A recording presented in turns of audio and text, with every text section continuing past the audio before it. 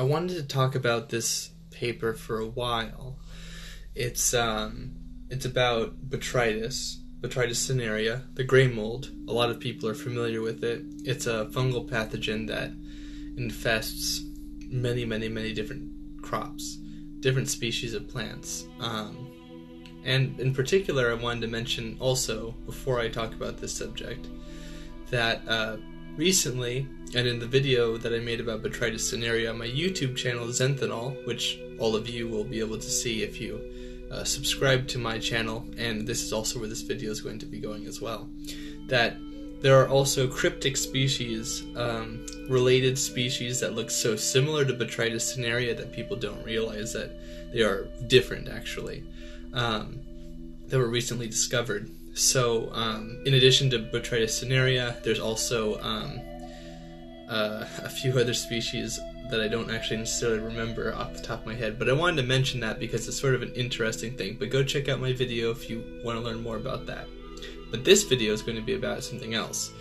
I have a research report in front of me on my computer called Genome Characterization of a Debilitation-Associated Mitovirus infecting the phytopathogenic fungus Botrytis cinerea. This was published in 2010, and it goes over a fungal virus. Yes, for people who don't know, fungi can definitely be infected by viruses and bacteria and other fungi for that matter. And I'll read the abstract here. The abstract reads, the full-length sequences of Botrytis cinerea Mitovirus 1, or BCMV1, and an associated RNA, in strain CANBC1C78 of Botrytis cinerea were determined. Sequence analysis showed that BCMV1 is 2,804 NTs long and is AU rich, Orum rich. BCMV1 shares 95% nucleotide sequence identity with Ophiostoma novo-ulmi Mitovirus 3b, which is a mouthful. However, it is 472 NTs longer than Ophiostoma novo-ulmi Mitovirus 3b. Mitochondrial codon. You guys, I'm going to stop myself. This is not really necessary. What is necessary is the subject here. This mitovirus, which is also coincidentally also a mycovirus, is able to infest Botrytis cinerea. And Botrytis cinerea is a very common fungal pathogen that many people have to deal with and find incredibly difficult to do so. On some crops, it's a little bit easier to deal with. On other crops, it's incredibly devastating and can cause what would essentially be crop failure. Maybe it doesn't kill all the plants, but it can kill all of the produce, which essentially kills the farm if you have a bad year. And because Botrytis cinerea infects like 200 plus species of plants, and probably many more than that, at least crop plants anyways, finding ways to deal with this organism are paramount, right? The more people we have on Earth, the more it's important that we are able to deal with pathogens, and also other things like food waste and being more environmentally sound and ecologically friendly in the way that we do these sorts of things. Instead of using a broad-spectrum fungicide, which I know many people have to do in some cases, like in ornamental horticulture, for example, there are more biocontrol agents being used more and more. And I wonder aloud to this live stream if such a virus couldn't be used, something like this, against Botrytis, right? Because if you have an organism, any kind of organism, I guess it wouldn't be considered a biocontrol organism since viruses are often not considered alive. Although I'm not sure that I personally agree with that. I mean, it's true, I suppose, technically true, under certain definitions of what life is. Kind of like prions. If you don't know what prions are they're little packets of protein, essentially, that can self-form, and they really screw you up. I think mad cow disease is a prion disease, prion disease are no joke. Incredibly transmutable, or communicable, I should say. They are incredibly communicable to other organisms that are vulnerable, and there's pretty much no cure for them either. So they're a really big deal. But anyways, using a virus to take care of a pest is not a new concept. Certainly it's been used pretty effectively against diamondback moth, and also a few other Lepidopterous pests, different moths. Their larvae will feed on the leaves. You might spray this virus or whatever, and it's a naturally effective control agent, essentially. So you spray it on the foliage. It doesn't infect humans. Most viruses pretty much no viruses that affect plants that are phytopathogenic hurt people necessarily. But there is one example of a virus, the pepper mild mottle virus, I believe it's called, and it may be able to infect certain humans under some conditions, or at least be able to subsist in our bodies, maybe not infect us necessarily.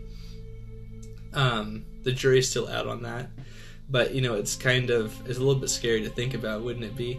Especially since pepper mild mottle virus doesn't just infest peppers, it infests many other kinds of plants, and ostensibly many plants are already or could already be infected with it potentially, or the produce could be harvested from it, and maybe some people would be able to be infected, like the immunocompromised, for example. But in the application of biocontrol, essentially, you can use certain viruses that already infect those pests. You can basically aggregate them and apply them to crops and then kill the pest. But usually you have to find some sort of way to get it into the organism. And the way that most people deal with Lepidopterous pests that way with other biocontrol agents, like bacteria, for example, or fungi, is we either get direct contact onto the larva, or to get it into the foliage, and then the organism feeds on the foliage. Of course, you would rather something that contact kills, right? Because you don't have to wait for the organism to damage, even if it's ever so slightly, the host, which is your crop, right? But I think it's a really interesting concept to utilize something like this mitovirus to infect botrytis. If you had botrytis bud rot, or you had some other sort of crop, so in cannabis, for example, but also pick a crop, botrytis probably infects it. It's very, very ubiquitous in the environment. But these viruses, perhaps somebody could utilize them in order to destroy them. I suppose that if you were to do something like that, you would have to have the right carrier, and you'd have to find a way to what would essentially be to rear the organism. And I don't know enough about virology to really comment on how that would be possible or anything like that. But I know that it's done for other viruses too, like what are called RNA interference viruses, so RNAi controls. And I've talked about those a little bit before, but essentially what that is, it's an organism that interferes, as a virus that interferes with the physiology of the target host, and usually they're lepidopterans, they're moths and butterflies when they're larvae. And they work pretty well. The problem is that they do have some limitations. For example, you have to apply them, right? They're not they're native to the environment, but to really get use out of them, you have to super concentrate them in the area where the pest is going to interact with them. And they're usually going to interact with them by eating them. Not facultatively, but just by a matter of course, by herbivory. Let me read the introduction to this page, though. It says, hypovirulence refers to a debilitated or attenuated ability of some fungal strains in populations of a certain plant pathogenic fungus to infect and or to colonize tissues of susceptible plants. This phenomenon has been recorded in numerous plant pathogenic fungi, including Botrytis cinerea, the causal agent of plant gray mold disease. In most cases, fungal hypovirulence is associated with or caused by mycoviruses belonging to the families Hypoviridae, Rheoviridae, and Narnaviridae, or with some unclassified mycoviruses. Hypovirulent fungal strains can be potentially used as biocontrol agents to control virulent strains by transfer of certain hypovirulence elements, or certain mycoviruses, from hypovirulent to virulent strains through hyphal anastomosis. Meanwhile, deciphering the interaction between fungal hosts and mycoviruses, and the interaction between mycovirus-containing fungal strains and host plants at the molecular level might help to unveil the underlying mechanisms responsible for fungal pathogenesis. So that's pretty cool. I'll stop there. That's actually a pretty interesting idea too, is that you could essentially contaminate the local population of whatever the fungus was, in this case Botrytis, but if it was like powdery mildews, for example, maybe the powdery mildews that infect cannabis or that infect Gerbera daisies, for example, or citrus, or roses, or any number of plants. If you could take strains of Botrytis that are host to this virus that causes a reduction in virulence, you could perhaps somehow find a way to transmit those strains and make them come into contact with the more virulent strains that aren't infected by the virus. If you were able to make that really widespread, what you could essentially do is you could have the current Botrytis that are more of a problem essentially convert into a hypovirulent strain. And if that were the case, then those Botrytis would become much, much less of a problem. It wouldn't kill them off necessarily or anything like that. But what it could do is it could make the current Botrytis that people deal with much less of an issue, which I guess is just me repeating myself. I apologize. Let me continue.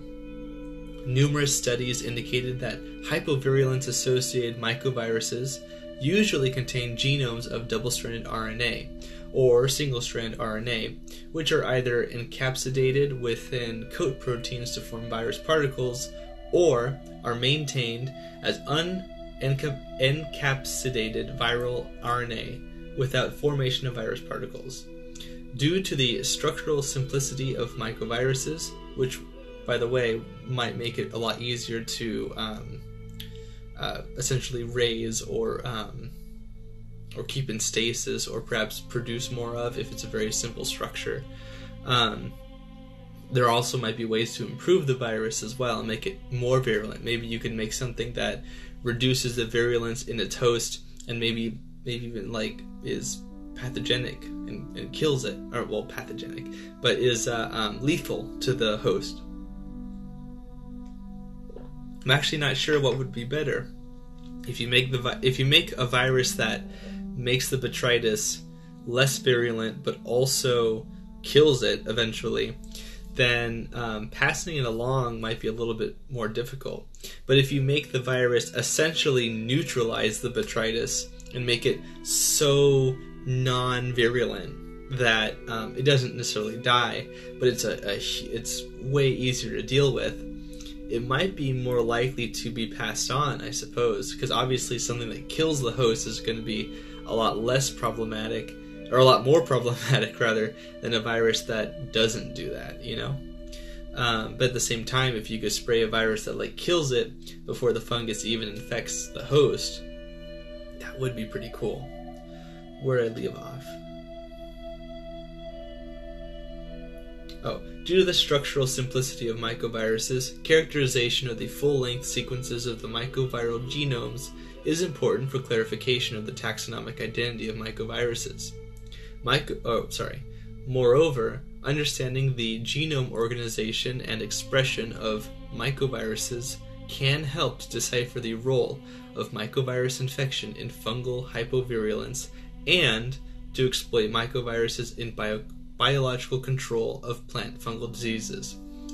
I'm obviously not the first person to think about this. They have two citations here. They have Choi and Nuss from 1992, and they have Anagnostachus from 1998. So certainly this certainly predates 2018 when this video is being shot. Mycoviruses usually replicate their genomes in the cytosol, which is the cytoplasm excluding organelles, or specifically inside mitochondria of fungal cells. Replication of the mycoviral genomes is catalyzed by the virally encoded RNA-dependent RNA polymerase, thus ensuring their persistent maintenance within fungal cells. So it's a mitochondrial virus on top of that. So it infects the powerhouse of the cell, which makes sense if the effect of that virus is that it's hypovirulent inducing, essentially taking away the teeth from the fungus. Then if it infects the mitochondria, I would expect to have major physiological problems potentially, and that would certainly be one of them. However, internal deletions of mycoviral genomes were frequently detected during replication of some mycoviruses, including hypoviruses CHV1EP713 and CHV3GH2, which doesn't mean anything to me, in Cryphonectria parasitica, which I'm not familiar with as an organism. As a consequence, small defective RNAs were generated in Cryphonectria parasitica strains infected with the hypovirus. Okay, so that's kind of interesting too. I guess I would expect that, right? That just like we have an immune system, fungi also have an immune system, plants have an immune system. Not the same kind of immune system, but they do have an immune system. And I guess you could expect that certain viruses might be more or less affected by the innate immune systems of those organisms. But yeah, kind of a cool concept. I didn't really want to talk about something that went on too long. Most of my lives, Instagram has to tell me that it's time to go because you've been here for an hour and our servers can only hold so much data, right? But I do find that I really like sharing this information. People are always giving me positive feedback when I bring up this sort of esoterica, this sort of technical information. I love coming across it in research, but sometimes I just come across it because the circles that I work in, they often come across academic literature as it's coming out. This came out in 2010, however. I only became aware of it because I have a picture. I don't remember where I got this picture from. Maybe I got it from the American Phytopathology Society or somewhere. But it's I titled it as Mycoviruses of Botrytis, Cinerea specifically. And I've got 1, 2, 3, 4, 5, 6, 7. I've got 7 viruses here in this picture. It's just like a graph reference. It's a table graph reference. And this one that we're talking about here is by Wu, and it's from 2010. Yeah, and so its genus is unassigned, so they don't have it. At least when this table was created, they didn't have an assignment for it. But they do have a name. It's funny enough, they don't actually put the whole name. They just put the abbreviated name, which I don't remember exactly. It's the Botrytis cinerea Mitovirus 1, BCMB1. Okay. So they have this here at the bottom, and that's, then they have the citation here, which is the same paper that I'm talking about right now. But there's also, apparently, in 2007, this mitovirus was also, perhaps 2007 is when it was first isolated, I don't know. But if that's the case, we've known about it for about 11 years now, almost 12. But that's just this one. And helpfully in the table, for all, what did I say, 6? Yeah, 7. For all 7, they have the what they call the phenotypical changes that happen in the host, Botrytis. and I'm just going to go over those ones. The first 4 say none latent infection, so not very helpful. But the 5th one says reduced sporulation, lacase activity, and invasivity. So the virus really hampers the the Botrytis fungus's ability to infect its host, reduces its ability to sporulate, in other words, to create spores, and its lacase activity, which is a physiological process. Obviously, I suppose. But they don't have it assigned to a genus, and they don't have it assigned to a species, which is odd. But apparently the reference report is Castro et al. 2003. And then the 6th one also is just none latent infection. So really the only 2 Botrytis viruses in this table out of the 7 that might be interesting as a biocontrol agent for Botrytis are the one that I'm talking about now, which is the Botrytis cinerea Mitovirus 1, and then this one right here, which doesn't even have a name. But I bet I could probably find it if I tried to. Castro 2003. Let me do that right now. I bet I could find it super quickly. If I just put in Castro 2003 Botrytis cinerea virus. Let me just do that. Usually it's that simple. You can follow along at home. Okay, so I have this that comes up here. I'm pretty sure it's the paper. A double-stranded RNA mycovirus confers hypovirulence-associated traits in Botrytis cinerea. Makes sense. They call, in the abstract it says, Botrytis cinerea CCG425 contains a 33 nanometer isometric mycovirus whose genome is a 6.8 kilobyte double-stranded RNA molecule. Virulence bioassays performed by direct plug mycelial inoculation on bean plants showed that Botrytis cinerea CCG425, which they really need to find a better name for, displays less fungal aggressivity than Botrytis cinerea CKG54, whatever that is, a different strain, a virulent fungal strain that is not infected by double-stranded RNA mycoviruses. Interesting. This Botrytis that was infected by the virus also showed lower lacase activity and conidiation, which is sporulation.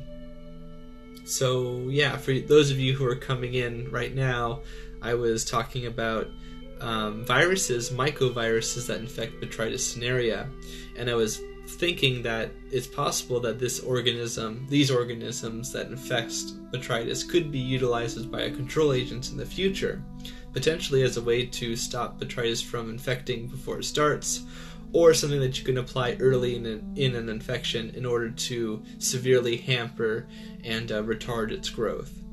But really, I only found 2 viruses that we know of, at least in this table, that do cause a sort of hypovirulence. The other ones, we don't really know. They don't really have any odd symptoms or anything like that. Maybe in the future we'll find that that's the case, but not here. Anyways, if you want to know more, I have a Botrytis video on my YouTube channel, Zenthanol. Subscribe if you want to see this video on my YouTube channel as well. And so this video in all of its entirety will be on my channel, so you can check that out if you missed it, because I'm going to put this on the Instagram Live, but then it's not going to be there forever. It's only going to be there for 24 hours. So if you want to see it and reference it, if you thought any of the concepts here were cool, let me know. If you liked this, let me know, and you will be able to see it on YouTube. So until then, have a good one.